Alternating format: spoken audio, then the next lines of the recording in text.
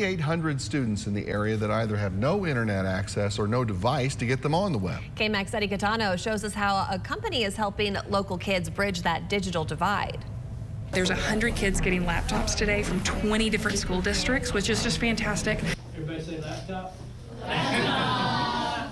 And these students won't be using these laptops just for fun.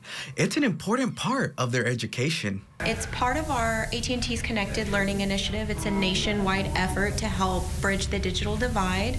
And so we were able to partner with Human IT, Lubbock Area, United Way, to distribute 100 refurbished laptops to our students in the South Plains. It's a really great thing for us to be doing right after Prop 8 passed, and being able to expand broadband in Texas, which is really going to help out our rural communities. Once the pandemic hit, students' classrooms looked a little different. They ended up becoming on laptops, and it looked a little like this. Now, 3 years later, online learning is integrated into their teachings, and that is why AT&T says it's so important that these students have a laptop, and also for their future.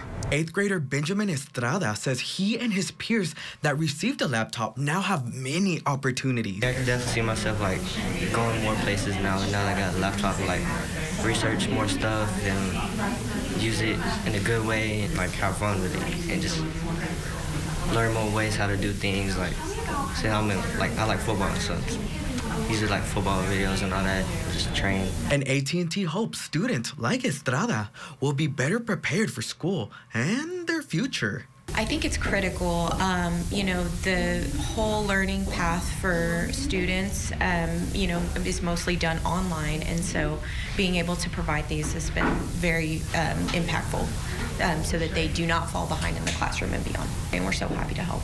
Eddie Catano, KMAC News. Great that they can help that, Eddie. Thank you. All right, back over to Ron for another check outside. Certainly, we want to get